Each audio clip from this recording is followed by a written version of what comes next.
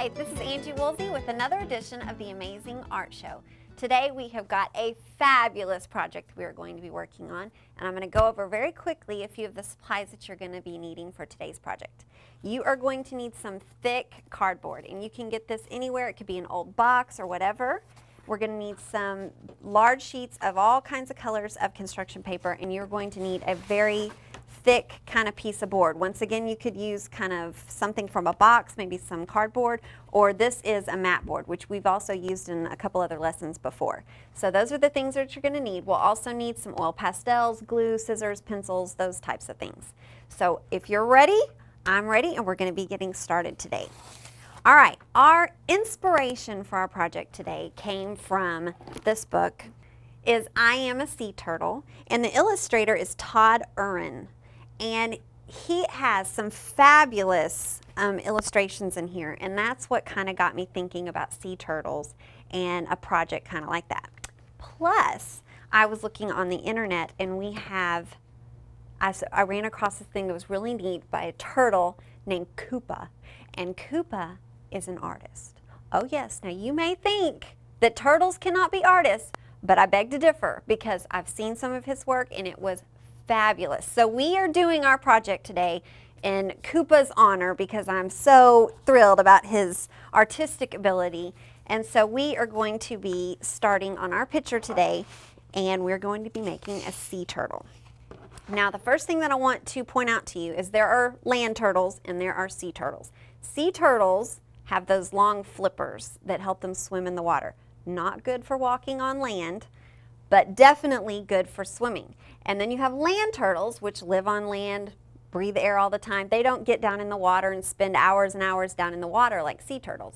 An interesting fact that I wanted to share with you guys today, and I actually have a very special guest that is going to help demonstrate this point to you guys, is we have with us today Miss Piggy. Miss Piggy is a Russian turtle, and she is behaving herself so well at the moment. But I wanted to talk to you about the differences between land turtles and sea turtles. Sea turtles have these long flippers. Unlike Miss Piggy here that has these legs and these little toenails that help her to be able to walk around on the ground very easily, sea turtles have flippers because, why do they have flippers? Because they need to swim well. It's not important that they be able to walk on the ground necessarily as well as a land turtle. Now, Miss Piggy also has another ability that sea turtles don't, and that is that she has the ability when she gets scared or she feels threatened, she pulls in her head and she pulls in her little arms and legs, and all that's left is a shell. A sea turtle does not have those capabilities. It can pull in its head and protect its head, but it cannot pull in its flippers. So it better be a super fast swimmer if a predator is after it, because it cannot protect its little flippers. So that's why they are such great swimmers. Thank you so much, Miss Piggy, for helping us to point out that. And I'd like to show you an example of what we're kind of going for today. So we are going to be starting on our sea turtle picture. And what I want you to notice is that right here, kind of in the center part of our picture, we're going to have a very, very large sea turtle. We're going to make sure we put those flippers on our sea turtle. Now down here in our foreground area can be super, super busy because that is going to have all the stuff that'll be down on the bottom of the ocean. So lots of coral and seaweed, maybe some netting and stuff from fishermen that might have broke their net, starfish, rocks, and different types of things like that. And we'll be discussing on how to do those in a moment. Of course, the upper part of your picture is going to be just the top of the water. We've done some bubbles and things for our sea turtle. So we know all of the different colors in the ocean, and I want you to think about what types of colors are on there. We know from our color wheel that you've got blues and greens and purples, which are our cool colors, and we've got reds and oranges and yellows, which are our warm colors. And so you want to think about what types of colors would you see in the ocean. So I'm going to kind of start covering my board here, and I want to just think about those types of things. Now I want you not to get so stuck in the box of only using blues and greens and purples. I want you to use a couple splashes of some other colors as well, but I want you to just kind of have that in the back of your head. Now when you start to cover your board, there's an easy way to cover your board and there's a difficult way to cover your board. You want to do it the easy way. So what I would suggest is, and we want it to have lots of different shapes and a certain type of movement to your picture. So we don't want to just put this on here with these nice straight lines. How many times have you seen a straight line in the ocean? Not very often, because it's currently, you know, it's always moving and it's got the currents. And so we want to see wavy type of lines. So what I'm going to start out doing is I'm going to just cut my paper and I'm going to do just some kind of a wavy type of line. And I'm just going to cut that off first. And I want to save my scraps because I'm going to be using those later. And so I know that I'm going to be putting this blue down here towards the bottom. We also want to make sure when you're starting to get this on there, make sure that you get it all the way to the edge. And if you can't get it to the edge, if like some part of it's showing, just drop it down a little bit. It's okay if it hangs off a little bit. That would be better than having the white show. And then I'm just going to start pulling some other colors as well. So I'm going to pull this aqua blue next.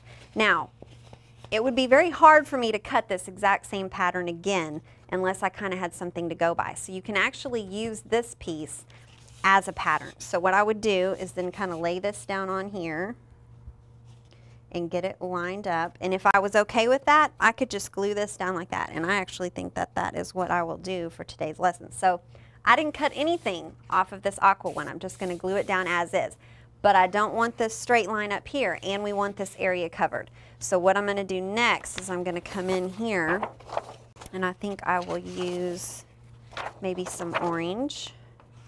And I'm just going to kind of lay it on there because, once again, I don't want that straight edge to show. And I kind of want to just look at it and see how I want to do this. And then I'm going to cut some kind of a curved line.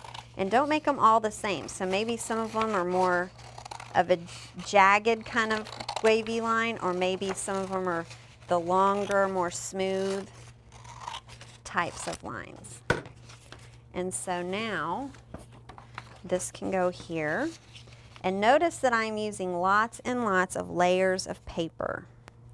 This is always a good idea to really layer your paper. It adds lots of interest and variety to your artwork. I'm getting rid of all these straight lines because I don't want those to show. Now I've still got a little bit of white showing over here, so I think I really like, there's a purple piece down here I'm trying to get to. All right, now my purple piece is going to be really important because I know once I kind of get things laid on here that I need to cover a pretty good amount of paper up here, and it's kind of in a weird shape. So I'm going to kind of lay my paper the way I want it. If I want to, I could even kind of sketch out where I need it to kind of come to. So I'm going to just kind of draw my line down this way, and then I know for a fact that I will get it right. And remember, as you're doing this, take your time, mess up, go back, it's no big deal. You could also, another thing that you could do, and I didn't bring any with me today, but you could also use some of those pattern scissors that have the wavy lines or the zigzags. Anything like that would be really, really interesting and fun to use. All right, so I have just about gotten everything covered. So my next thing is that I'm just going to lift everything up and I'm going to start gluing everything. And one thing that I will say is that you want to make sure that you get lots of glue down on these things because they tend to come up off these boards pretty easily. All right, so while I'm going to be getting all this glued together so that we have our palette and we're ready to get going, I'm going to let you guys check out some interesting turtle facts. A sea turtle is a reptile. Sea turtles have existed for 180 million years. Sea turtles can weigh between 200 and 300 pounds. Okay, so I am getting my last piece kind of glued on here. And once you get your last piece on there, if you'll kind of take a second to kind of rub everything down, get any little air bubbles out, kind of make sure that you have everything where you want it, because that's your last chance to move anything if it's not where you want it. All right, now, very quickly, I'm going to show you something. I've got pieces here that are hanging off the edge and these hanging off the edge here. If this really bothers you, you can cut them off with your scissors or maybe get mom and dad to help you, and you can use an X-Acto knife to get that really nice and clean. I'm just going to flip mine over, and I'm okay with those pieces right on the edge, but I am going to trim this little piece off there. Once I've done that, we have got our palette ready and we are ready to get started working on our sea turtle. One thing that I would really suggest is go on the internet, pull up things that you can see what the image looks like, or if you've got books or anything like that, or if you've already got some books at home and maybe they aren't a sea turtle, maybe it's about a donkey. You could do your project about a donkey, but you want to have something there to kind of look at, because it's kind of hard to go just from your head and remember what things look like and really get those good details that we're looking for. Also, I want you to remember we are working really big today, all right? So think big and work big. So I'm going to start with my drawing of my sea turtle. And one thing that I wanted to point out to you guys is that a sea turtle, his shell is very kind of more slender and more kind of aerodynamic because it's good for swimming through the water. Not like a land turtle that's got this big hump in it. So when you're starting to work on your turtle shell, you want more of a flat kind of shell. So kind of think about that. And that's usually where I start, is kind of the shell area. Some people start on the head, some people start in different places. For some reason, for me, the shell seems like a good place to start. So I'm just going to very carefully sketch this out. And remember that you are going to be going over different layers of paper. And so sometimes your pencil may kind of bump around a little bit, and that is okay. It's no big deal. And so I'm just looking at kind of the picture here. I'm looking at what kind of shapes that I see. I see that a lot of people, especially my kids at school, I see that when they draw a shell turtle, it's like this one little shape. And when I'm looking here, I can see this has different cuts out, has little places that are cut out in it that you wouldn't know unless you'd really taken a good hard look at this picture. So I'm going to come in, it's got a little cutout kind of where the head goes to help protect the head, and then another little area kind of where the fin will be. So I'm going to make sure while I'm doing the head that most of your sea turtles, the top part of the lip, I guess you would call it, of your turtle is kind of got a sharp little point on it, and that's because it's very sharp and it helps them to tear off seaweed and tear little things that they're going to be eating apart. And something else that was very funny when I was starting this project is one of my favorite movies is Finding Nemo. And when we started this project, I started thinking about the sea turtle that was in Finding Nemo, and he's always, you know, they were riding the current and the wave, and it just kind of got me thinking, because that was like one of my favorite characters from that. So I am adding my my fins here. You wouldn't really see this other fin back here except maybe just a little bit back there in the background, so I'll add that one there. And the one up here in the front's kind of, I'll just tuck it up in here somewhere. And I've got this eye on the side here. You wouldn't be able to see, but I will be drawing this eye here. And eyes are one of my favorite things to do. And so I really like to emphasize the eyes and make those really big. So I'm going to add my eye in there.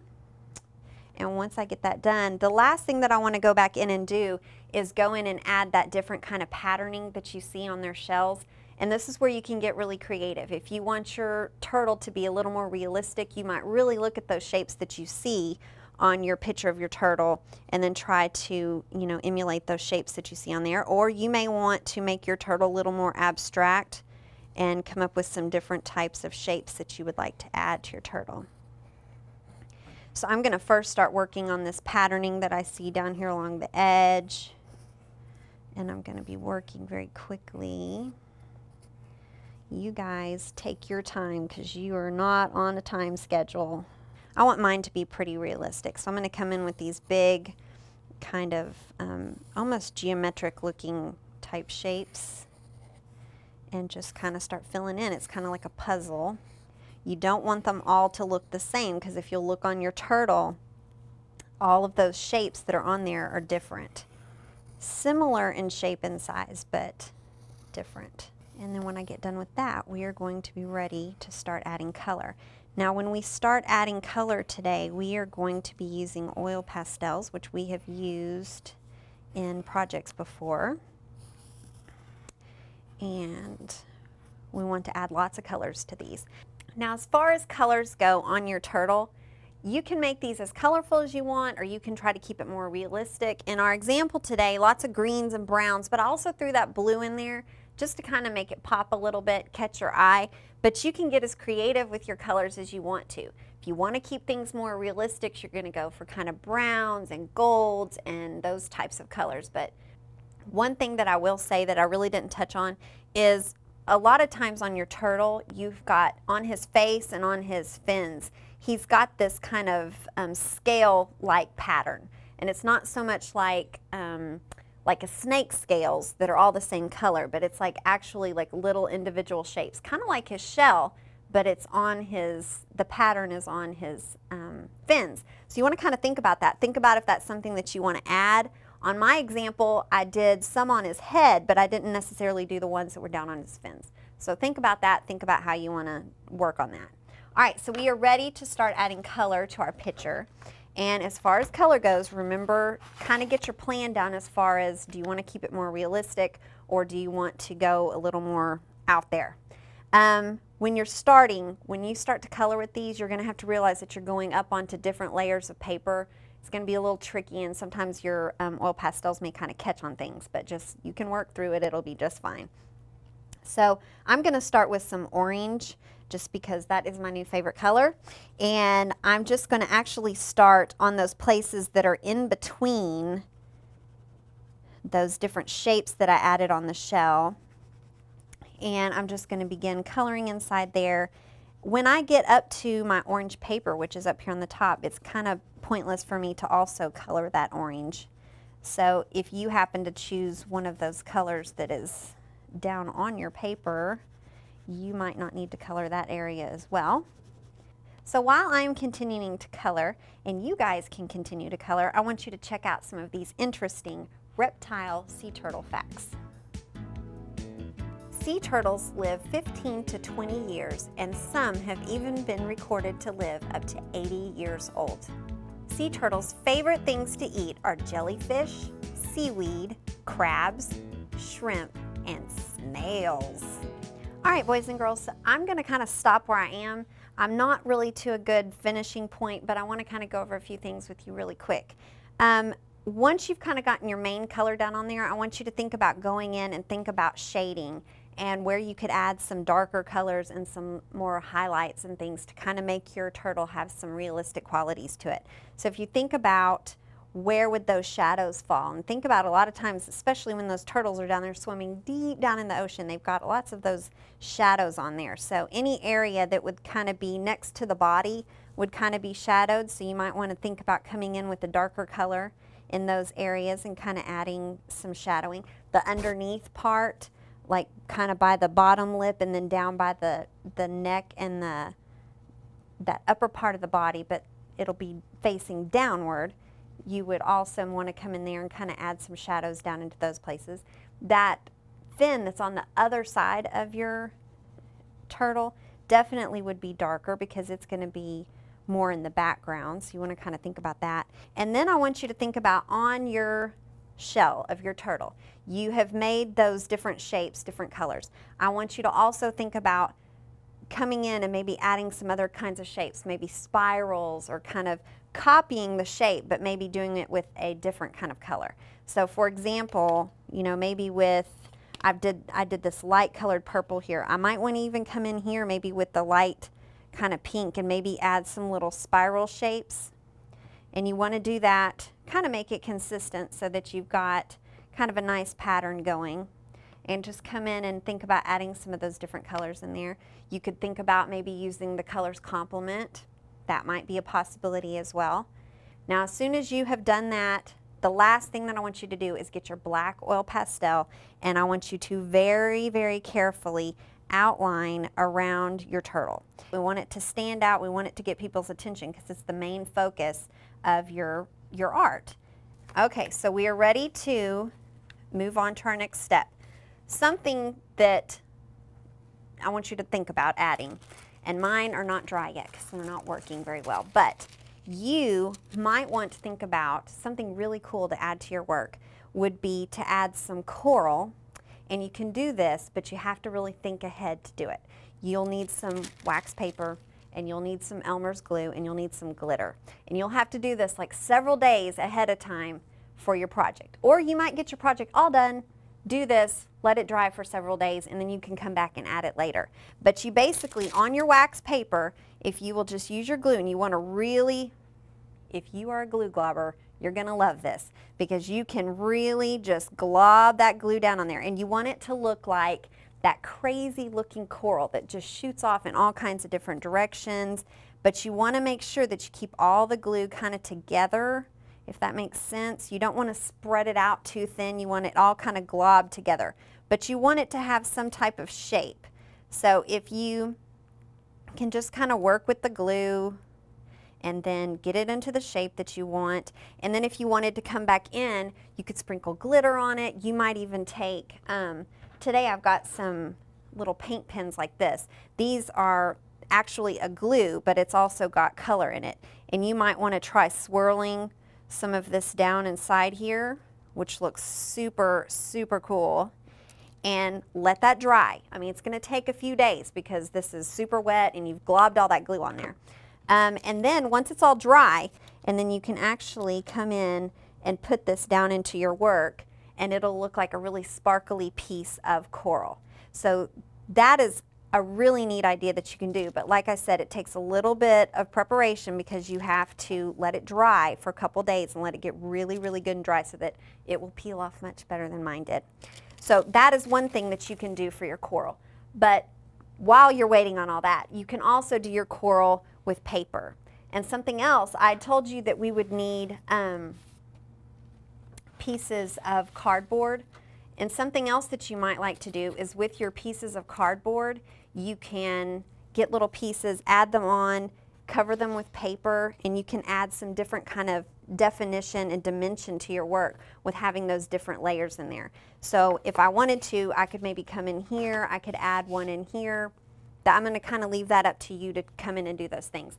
The other thing that you can do is with pieces of cardboard that you find, you can cut out little shapes like rocks and stones and shells and things, and you can cover those with paper, add those onto your work. Also gives it a nice definition and some interest down there at the bottom. With your paper though, I want you to think about coming up with some different types of coral and seagrass and things of that nature. And I usually just use my scraps, just tear off a little piece, and then go ahead and cut those shapes. And we want those to be very fluid looking type shapes. Something that you can do that's kind of a little way to cheat a little bit, make it a little bit faster, is if you fold your piece of paper in half, and this is going to make it a little more difficult because the paper will be kind of thick, but you can start to cut out those shapes.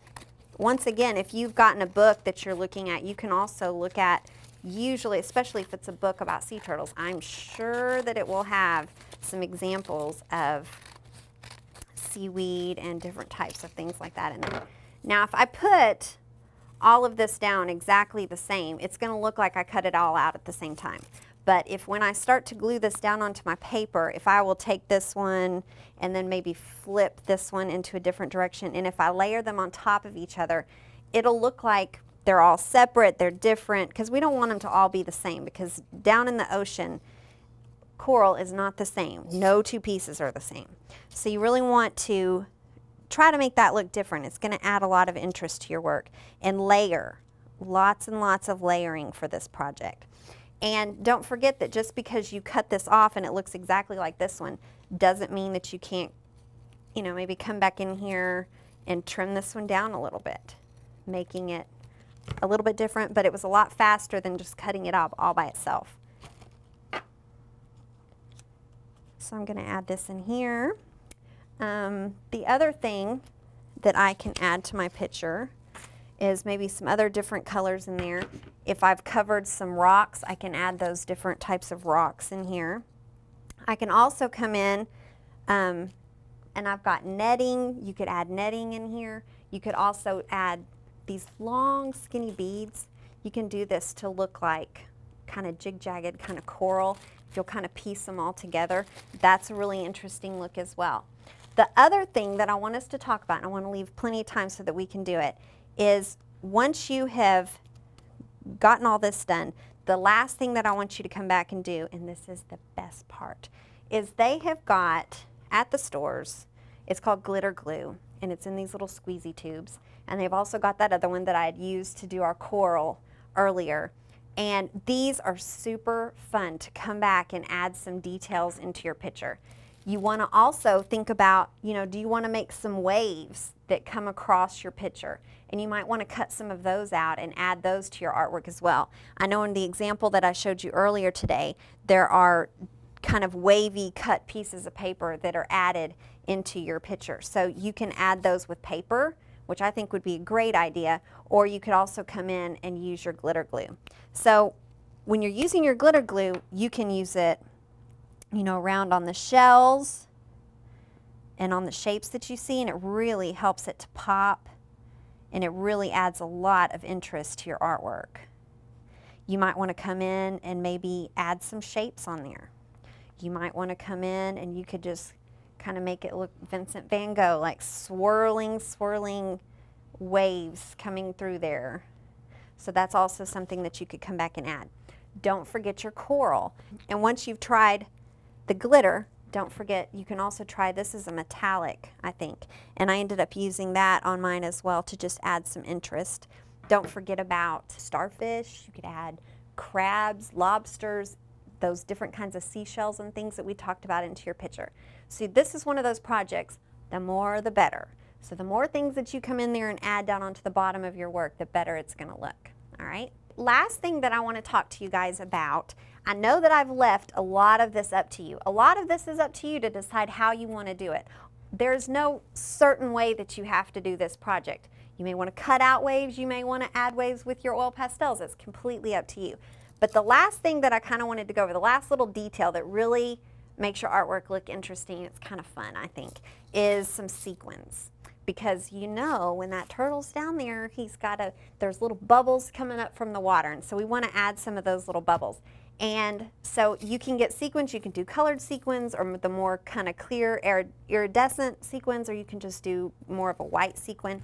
And when you're doing your sequins, I usually did just a few by the mouth, but I really did more of them kind of coming up towards the top of the water. Because if you've ever been down in the ocean, maybe scuba diving, you can see that the closer those bubbles get to the water, the more there are. So I kind of tried to think about it like that. And so I did more and more bubbles as it got to the top. And something else to kind of think about is, you know, remember when we've talked about before in different lessons, we've talked about your grouping and numbering of things. And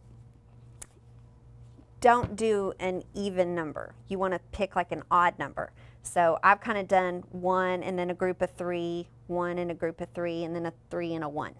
So kind of keep it in those odd numbers. And then you'll just come in and you'll just add those little sequins on there, and it will really give your artwork a little interesting little pop, and everybody will, you know, oh, those are the little air bubbles of the turtle. So just a little something fun to add to your artwork today. And today's art quote is, "Behold the turtle, he makes progress only when he sticks his neck out." That quote is by James Bryant Conant. James Bryant Conant was a chemist, educational administrator, and public servant. All right, boys and girls, so we are just about done for today. I've got my finished product here, and I want to show you, remember when we were talking about letting that glitter dry and then you can peel it off and use it, and I've got a little bit of it down here that I could barely peel off. We've got it down there. I've also added on some little marble stones. I've added on some netting. I've got finished with all my glitter and my slick paint and all this. I've added some starfish and things like that. And we are all done for today. I hope that your picture turns out as well as mine did and you had as much fun as I did. Thank you so much for joining us today for another edition of the Amazing Art Show. Now go out and make some amazing art.